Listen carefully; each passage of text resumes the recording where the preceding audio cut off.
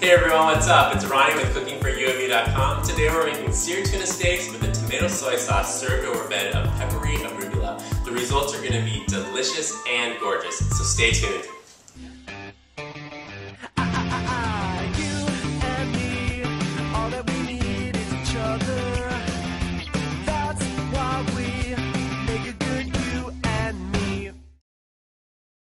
So the great thing about this dish is that there's not much preparation at all. The only two things that I want to do before heading back to the stove is rinsing my tuna. I have about 1 pound of tuna here.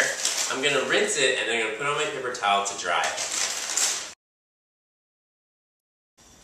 So you want to remember when you're choosing your tuna, you want it to have like a nice red color.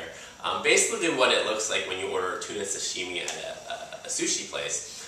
Because if you go to a good sushi place, they have the freshest fish, and that's what you want it to look like. If the tuna is starting to turn brown or it's like a super light color, you probably don't want that one. It's probably going bad or rotting or something. You just don't want to eat it. You know, you always want to get fresh fish, especially with this dish because we're going to be searing it and not cooking it all the way through.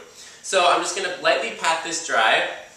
I'm going to move it to the side. I'm going to cut about 3/4 cup of sugar plum tomatoes here.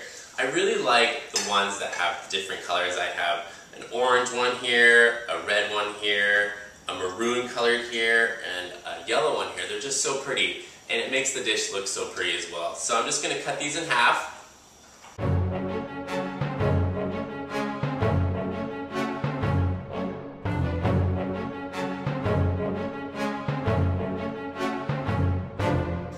Alright, so I have my sugar plum tomatoes here cut in half. I'm going to cut my tuna steak into about 2 to 3 pieces, and then we're going to head on over to the stove and make the tuna and make the sauce. It's going to be so yummy.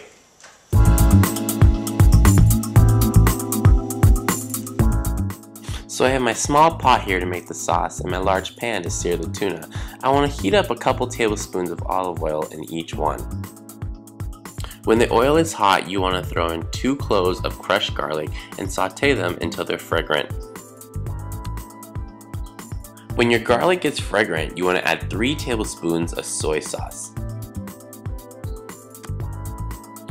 Then I want to add 3 tablespoons of seasoned rice vinegar,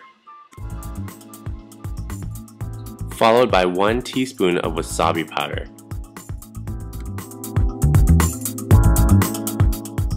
Then you want to whisk everything together, switch your heat to low, add your tomatoes, and cook them until they've softened up a bit and the skins are a little bit wrinkly. So while my sauce is simmering, I want to sear the tuna, but first I want to season it with some salt and some pepper. Tuna cooks really fast, and since we're just cooking the outsides, you want to cook it on high heat for about 30 seconds on each side.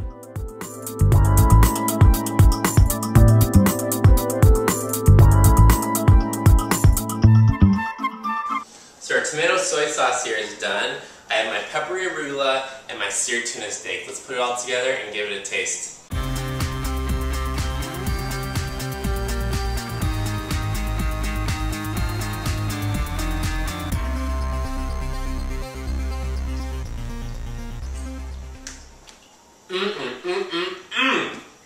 That is some good stuff. I'm telling you, the seared tuna, the tomato soy sauce, the peppery arugula, perfect combination.